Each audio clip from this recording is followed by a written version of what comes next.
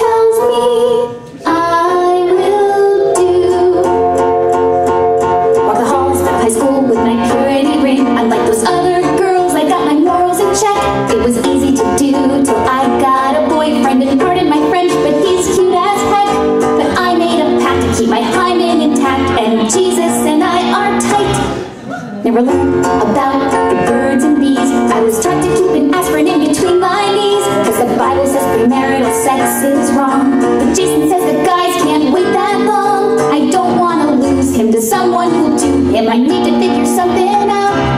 Well, there's a loophole in the scripture that works really well, so I can get him off without going to hell. It's my Hail Mary full of grace. In Jesus' name we go to fifth base.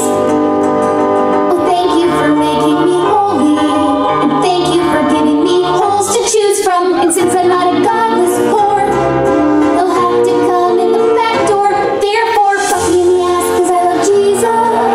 The Lord would want it that way. That sweet sensation of a throbbing rationalization. It's just between you and me, cause everyone knows it's the sex that God can't see. It's hard to be as pure as me, to resist the urge to lose my vaginal virginity, to wait until my marriage bed to give my husband my unsullied maiden head. So take your cock out, shove it in my ass, fuck me until you come. Oops, I mean, let's join our souls and unite our bodies and fly with the wings of God.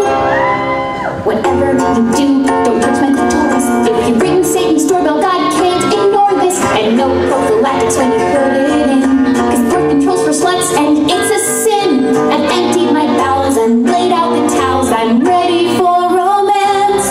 Now I'm praying to the power that's the highest, but of all of my holes, this one's the driest. And we can't procreate if we anally copulate, and God's okay with sodomy, but only if you're straight. And I'm staying here no matter what, so I'm okay with everything but, everything but, everything but. Whoa, fuck me in the ass cause I love Jesus. The good Lord would want it that way. Give me that sweet sensation of a rock-hard rationalization. It's just between you and me, cause everyone knows it's the sex that God can't see.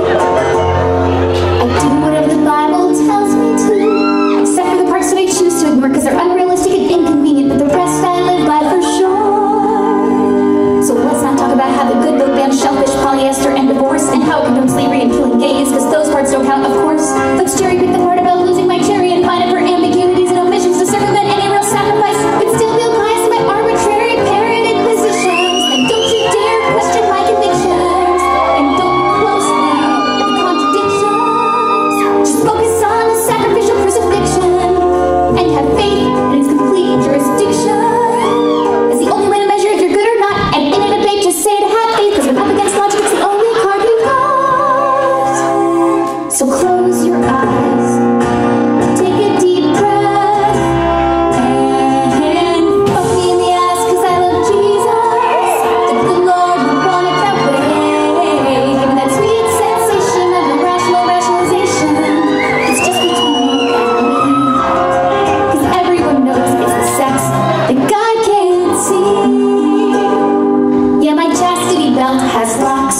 but sometimes you need to think outside the